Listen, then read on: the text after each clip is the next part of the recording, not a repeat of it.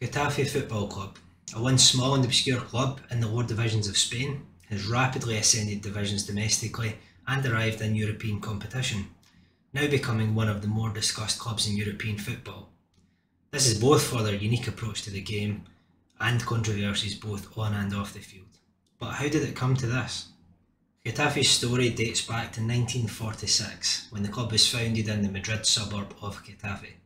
For many years they toiled in the lower divisions of Spanish football, far from the spotlight of La Liga.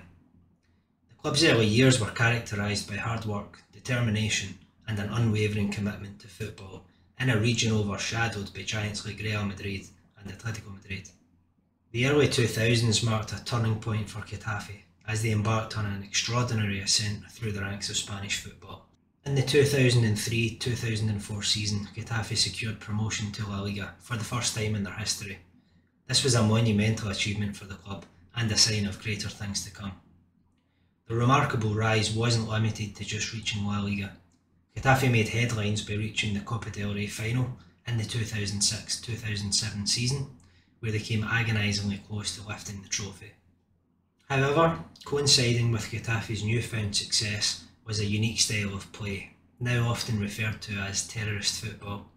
This style was developed during their successful years in the 2000s. Getafe's terrorist football is all about intensity, high pressing and a fearless approach to taking on opponents. They become renowned for their ability to disrupt the rhythm of even the most established teams. In recent years this style has come under intense scrutiny under current manager Jose Bordalas. His first stint at the club came from 2016 to 2021, and he returned in 2023 after a brief spell in Valencia.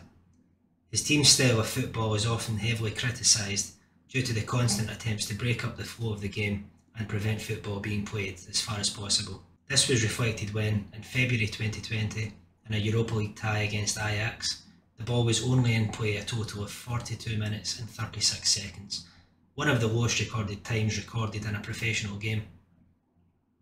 This style of play has also been associated with dirtiness and a lack of professionalism, with very physical tackles being made, often off the ball, and a general lack of sportsmanship.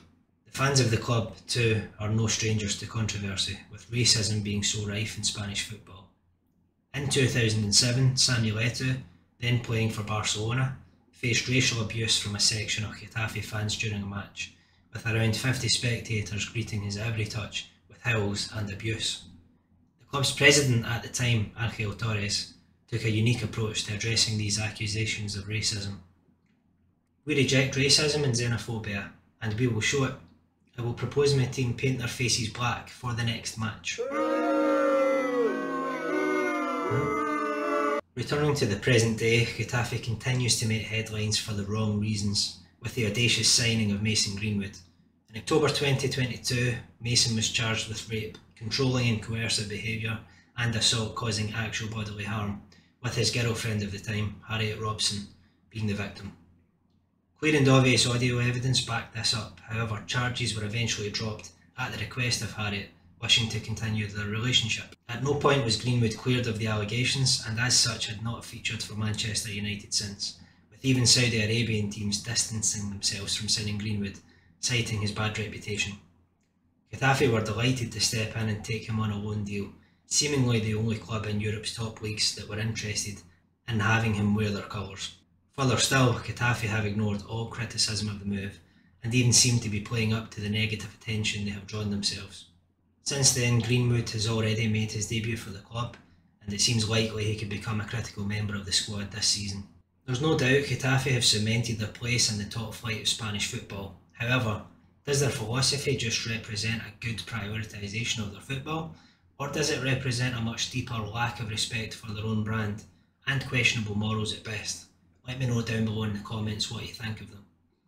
If you enjoyed the content, please do hit the subscription bell, leave a like on the video. There'll be a lot more content to come. Thanks for watching. Cheers.